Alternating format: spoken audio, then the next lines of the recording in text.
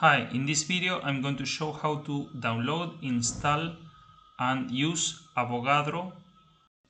We are now in the page for the old Avogadro, so if we try to download here, we are going to download Avogadro 1.2. So this is not the version that we want. We want to download the newest version, which is called Avogadro 2.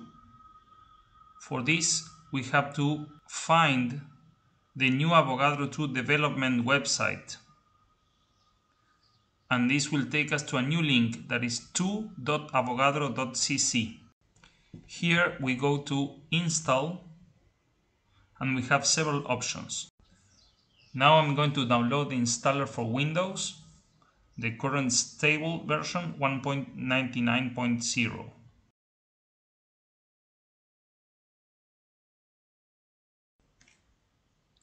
So after the installer has been downloaded, I will open it.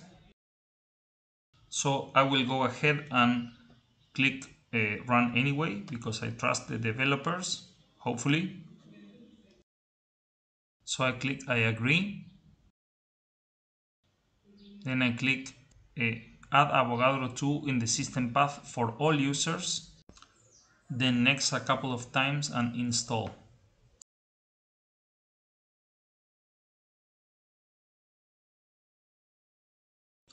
Then I press finish and it's done.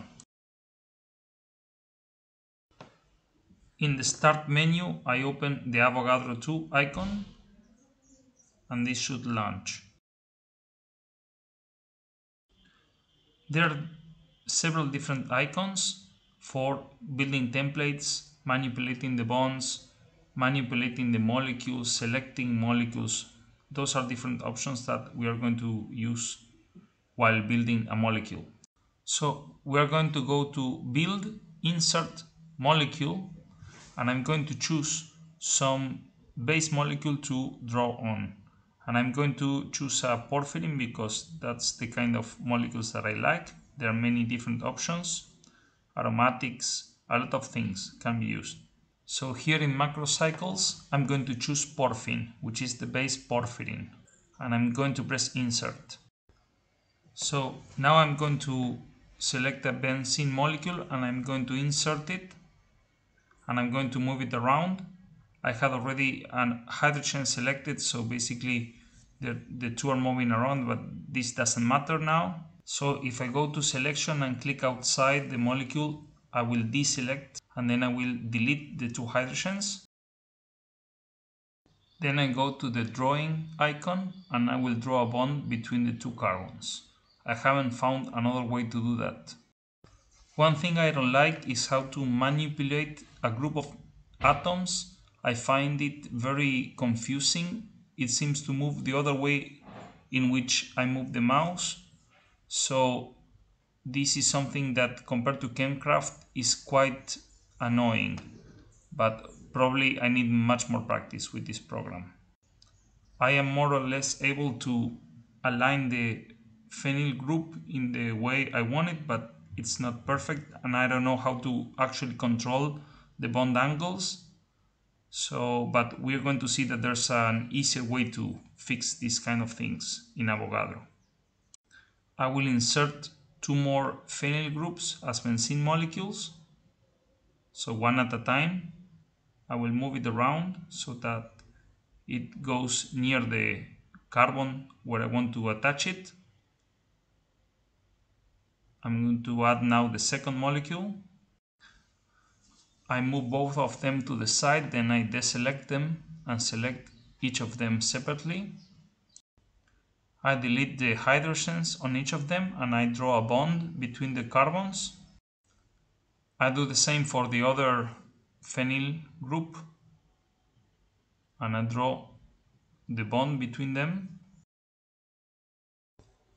I select one of the phenyl groups and I move it with the manipulation tool so that it is closer. I do that for the other molecule as well. We can see here that the molecules are really misaligned and it's not easy to rotate them and move them the way we want. But if we go to extensions, optimize geometry, we can see that the geometry gets optimized really fast and we don't need to actually fix all the bond lengths and angles manually. This is a very powerful feature that Avogadro has that, for example, Chemcraft doesn't have. This is very useful for building complicated molecules. So now I'm going to save the structure of this molecule as triphenyl porphyrin, and I'm going to show you how to make an Orca input file from this structure. So we go to input, Orca, and then we can choose different options. So I changed the name of the input file.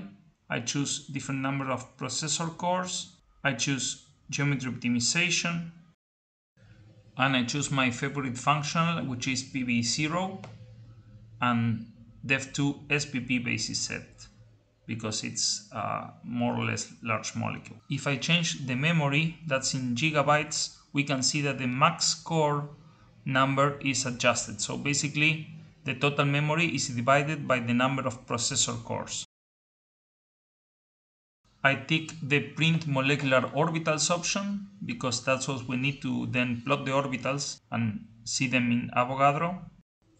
I will choose acetonitrile as pseudo solvent, and I'm going to choose the SMD solvation option, and you can see that all these options are written to the input file.